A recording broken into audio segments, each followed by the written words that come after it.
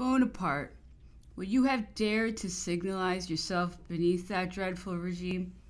Thou wouldst have quickly partaken of the fate of the brave Vestimas. What can be the aim of the indulgence which they demand for Barrere? Is it that they intend to recommence the work of those individuals I forbear to call them men, whom they endeavor to make appear innocent?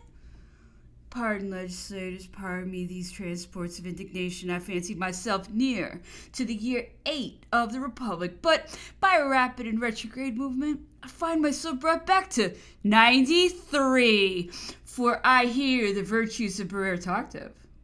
Indulgence for the misguided crowd, and even for the guilty, but not for the satellites of that splenetic tyrant, to whom Thermidor did justice but too late, and who wanted only a little genius to enslave us. How can they dare to lament over those beings who have committed every excess, who are guilty of every crime, who exercised every tyranny, and who are still disgusting with innocent blood?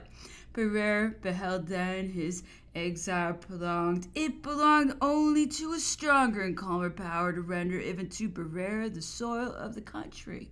Against all human probabilities, Providence, in the disasters of Saint-Jean d'Acre, prepared for France the accession of that reparatory government. But was it not very strange that those same men who showed themselves so vigorous towards Rubel and La Riviere demanded at the same time the recall of Barrere? The question of the civil oath to the National Guards offered to the Jacobins a more favorable result. This oath bore the words of hatred to royalty and anarchy. They proposed to suppress the last word. Anarchy, said they, is the absence of the government. It is absurd to swear hatred to that which is negative.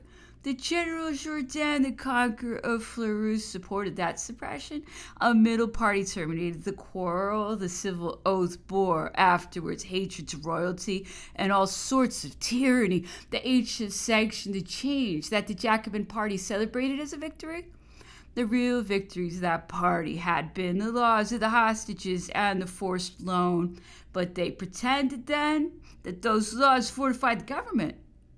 But above all, they desired to draw the center of action in the Council 500, and to succeed it was necessary to abase and weaken the Directory. It was for that purpose that the paper of the Freemen and the Club of the Jacobins were constantly working in concert. Sieyès was become more than ever the object of their hatred after he had unmasked them in the solemnities of the 10th of August. This passage in his discourse at the Champ de Mars had torn the veil, which upon the 9th Thermidor he had only lifted. The Directory knows the aim of those men. What they desire is to intoxicate the public with mistrust, to carry confusion and discouragement into people's minds, and to drive the French to despair, to throw all into confusion. It is, in a word, that they may govern